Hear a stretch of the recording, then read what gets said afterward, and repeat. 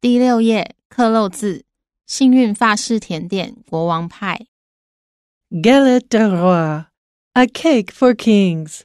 In many French-speaking countries and regions, a traditional pastry called Galette de Rois is served during the Epiphany, a Christian feast day celebrating the visit of the Magi to the baby Jesus. The pastry's name translates from French as King's Cake and refers to the Magi of the Bible, who are also known as the Three Kings. The pastry is typically round and filled with an almond cream called frangipane. The origin of Galette de Rois dates back to the Saturnalia, an ancient Roman festival dedicated to the god Saturn and held to celebrate the longer days following the winter solstice. It was not until the Middle Ages that the pastry became associated with the Epiphany, which the Christian Church observed on January 6th.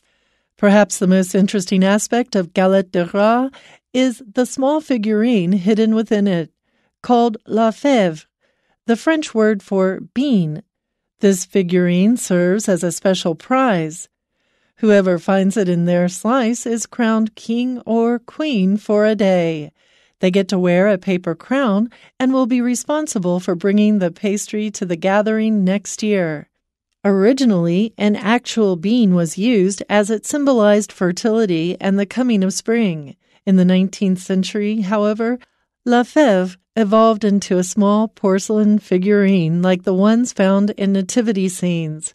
Steeped in history and tradition, Galette de Rois is a delicious and symbolic centerpiece of the Epiphany celebrations, with its hidden figurine adding an element of surprise and delight to the occasion.